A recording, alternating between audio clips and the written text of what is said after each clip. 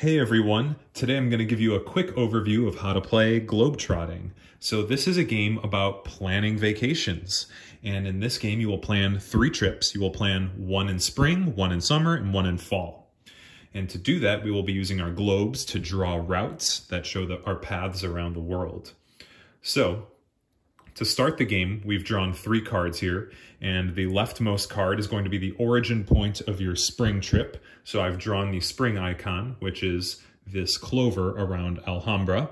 Then our summer trip is going to begin in Santorini. So I've drawn that sun icon around Santorini. And our fall trip will begin in Santiago. So I've drawn that leaf icon over Santiago there. And the flow of the game is each round, we will reveal 3 new destinations, and we will each simultaneously pick one of those 3 destinations and add it to one of our 3 trips by drawing a line from the last point where we're at in that trip to the new destination.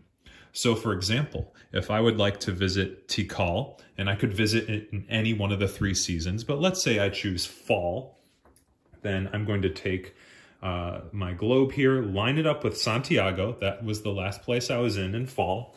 Line up Tikal on the edge of the stand here, and I'm going to trace a line along the edge, draw a little arrowhead, and as you can see, I've now flown from Santiago to Tikal.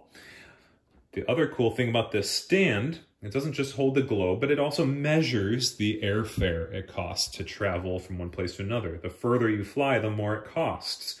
So here we can see this trip cost me $3, and I'm going to log that in my passport booklet by writing the number 3. So this is my little passport where I'm going to log my score and the cost of all my trips.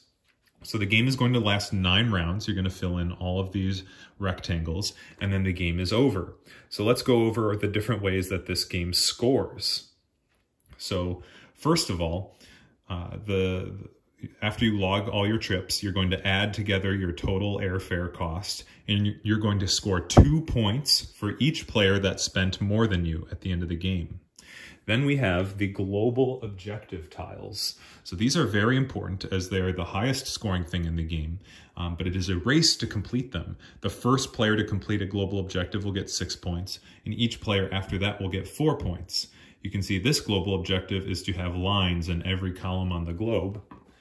The other one we are playing with this time shows that we need each of our trips to have an intersection. The next way to score is your bucket list cards. So there's a deck of these cards, and you will deal 3 to each player at the beginning of the game. And these are personal goals that you will be trying to achieve in each of the seasons.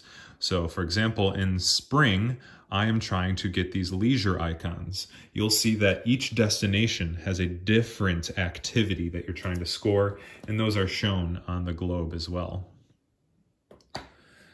Then, for example, in summer, I'm trying to visit North America once and Oceania twice.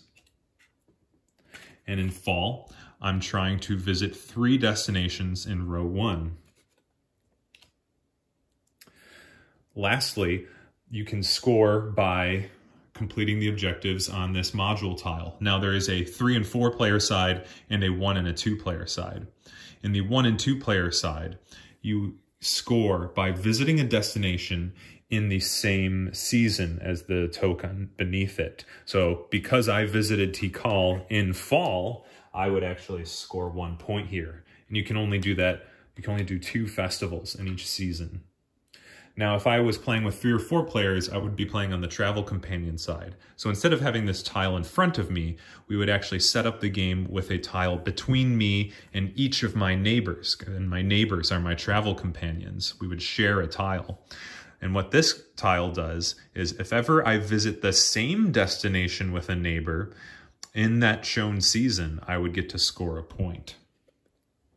And that's pretty much it. We would add up together all our points, and we would see who has the most, and that player would win the game. Thanks for watching.